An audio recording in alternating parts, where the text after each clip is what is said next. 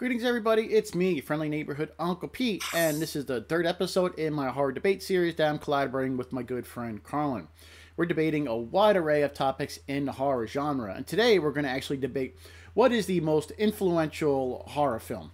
So after you watch my video, please watch Carlin's video. I'll have a link down in the description. And then if you can please go to the community tab on his page and vote for who you thought had the better argument. Also, please let us know in the comments down below what your stance on this topic is. We love hearing from the viewers, and we'd love to know what you think the most influential horror film is, because nobody's opinion is wrong. It's just different, and I think that's awesome. We can all share our love for the horror genre. Well, my pick for the most influential horror film of all time is 1974's The Texas Chainsaw Massacre. Now, most of us know why this movie is great, but the question is this the most influential horror movie? And I'm going to say yes. And I'm going to start with the way the movie opens. The opening text crawl with narration by John Larroquette is just excellent. So this movie came out in 1974, and it wasn't the first horror movie to do this with the opening text crawl. But if you ask fans to name a movie with an impactful opening text crawl with narration, I think most people are going to say The Texas Chainsaw Massacre. Why? Because it's awesome, and the way John Larroquette narrates it, it kind of sets the tone for the rest of the movie. It prepares you and kind of warns you for what you're about to witness. Now, there are people who think this movie that is actually filled with gore and scenes of graphic violence. Well, it may have some scenes that are pretty violent and gory. It is relatively mild when you compare it to today's standards. Tobe Hooper did something special with this movie. He scared us without showing a lot of blood and gore. He let us imagine what was actually happening. This is a low-budget film as well. It has a do-it-yourself aspect to it. And even Sam Raimi said that this movie, the low-budget do-it-yourself aspect, inspired him to make The Evil Dead, another fantastic horror film. Now, Tobe Hooper said that he was inspired to make this film when he was Christmas shopping in a hardware department store in like a Sears-like store during the Christmas season. And he did not like crowds, and he actually said, I was kind of freaking out, and I just wanted to get out of there, get out of the crowd. And so I found myself in front of a chainsaw display in the hardware department. And that's where the idea came from.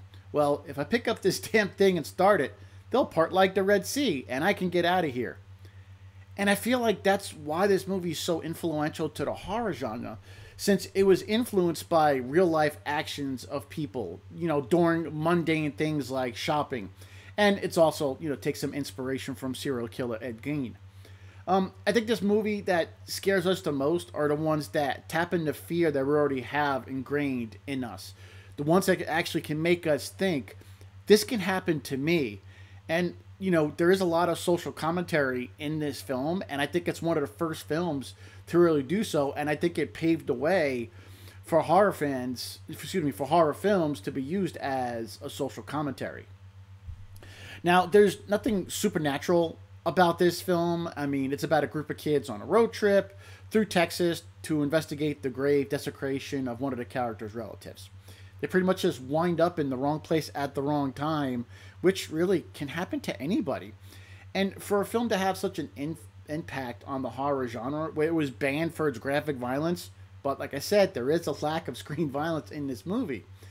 It's a horrifying movie, really, without being a gore-soaked bloodbath, and that is intensely influential to horror fans and horror film directors.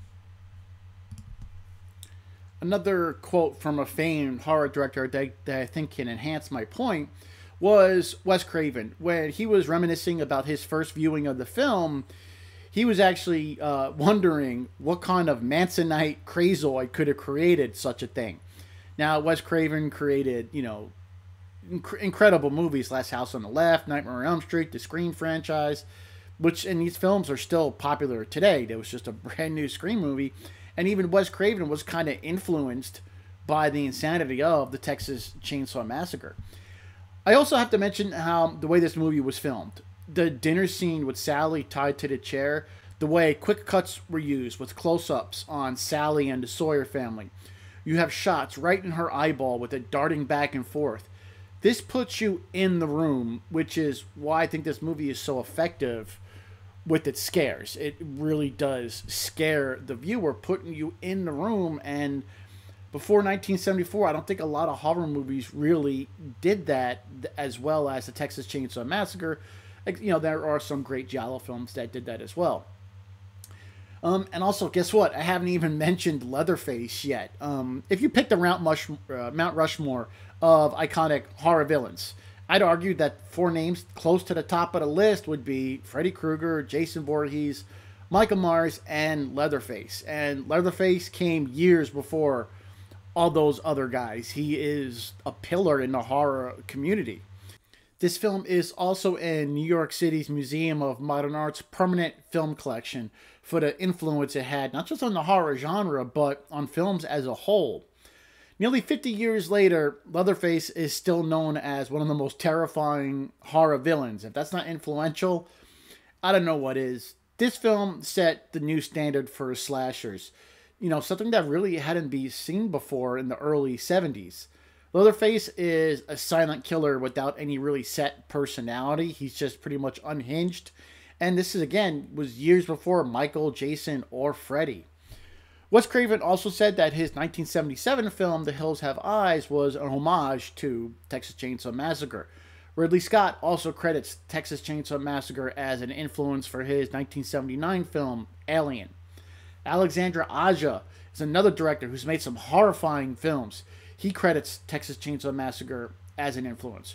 Rob Zombie, love him or hate him, I love a lot of his films. He sees Tobe Hooper's movie as a major influence on his work, and you can see that a lot in House of a Thousand Corpses.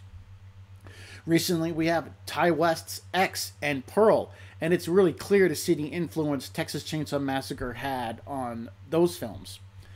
I wish I could go back to 1974 and able to watch this movie in a theater for the first time. You know, because there really weren't any movies like that way back then.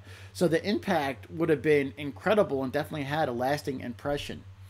I do love Texas Chainsaw Massacre. It's a great movie, and I feel that it is the most influential horror movie. Well, that wraps it up for me. I really appreciate you watching this video. Now, please go to Carl's channel. I have a link down in the description below, and watch his side of the argument. Then he'll have a poll up on the community tab on his page. And we would love if you would vote for who you thought had the better argument. It's a ton of fun.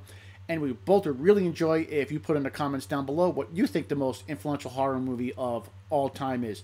There are no wrong answers. We just love talking nerdy about horror. Should be a lot of fun, and we really do appreciate it. Thanks again. I will see you here on Friday for my next episode of Nails in a Coffin. And next Wednesday, I'll have my next episode of Let's Nail This. And that's a lot of fun. Check out those series. I'll have a card up here so you can check out my last episode of Let's Nail This. And that is actually something you as the viewer can participate in as well. And I'll see you here on Wednesday in 2 weeks for the next episode of this horror debate series with my good buddy Carl. Please don't forget to like, comment, share, and subscribe on both of our channels. We both put a lot of hard work in, and we'd love if you can just do us that favor by hitting that subscribe button. Keeps us motivated to keep making these videos.